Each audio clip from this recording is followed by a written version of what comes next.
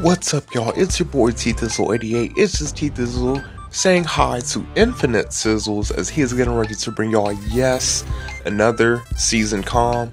First of all, you all are probably wondering at the moment, who is this dude? Why is this not Infinite on the mic or behind the scenes right now? Well, let me introduce you all to who I am. I'm T-Thizzle88. I'm currently met Infinite through the Prolix Army clan. And Prolix Army is basically a Call of Duty clan that just unites all types of Call of Duty players, pub stompers, YouTubers, just different types. We have graphic designers. We have a lot of different categories that fall into Prolix. Me, I'm not more so part of the actual competitive teams or anything like that. I just have fun whenever I can. But that's how I met Prolix. I met him through the clan chat on Skype. And we pretty much talked about YouTube channels and stuff like that, and if we wanted to do any collaborations. And Infinite said, yeah, just whenever we get a chance, go ahead and hook up, find something to do. So Infinite has allowed me to upload on his channel, and also I like to give stuff in return. So whenever he wants to upload on my channel, he also has the right to do so. So that covers that. Now, on my channel, I bring a variety of different types of commentaries. I've done Call of Duty, this is my primary. I've done Call of Duty all the way since, I think, Modern Warfare 3. I have a few Modern Warfare 3 videos. Black Ops 2 is probably the bulk where my videos are at in terms of Call of Duty. And some Ghosts. Ghosts hasn't really entertained me as much, so when I do my videos, I like to do what is entertaining to me, because when I feel like when it's entertaining to me and I enjoy it, then that's when my subscribers will enjoy it. I'm not gonna do something just to please somebody else, because then I'm gonna sound miserable. So then why will my subscribers be excited about me playing the game? So that's why I do that.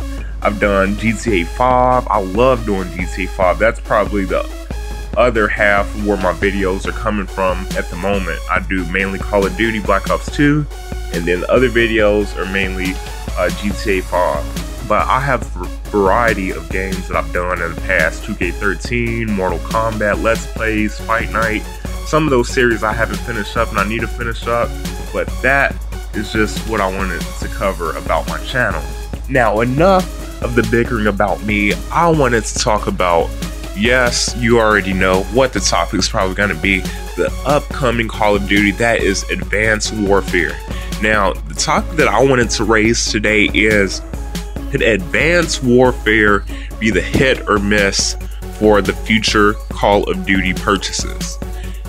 As you all know, Ghost, at least in my opinion, and from what I've heard around the YouTube community and just playing online in general, that community, that Ghost is not the most appealing game in terms of the Call of Duty franchise.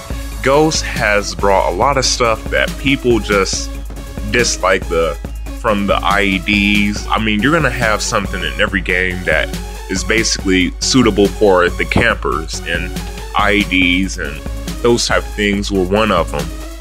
But just the map sizes and all that stuff in general, just how fast you get dropped in that game, a lot of that stuff kind of turned off a lot of people.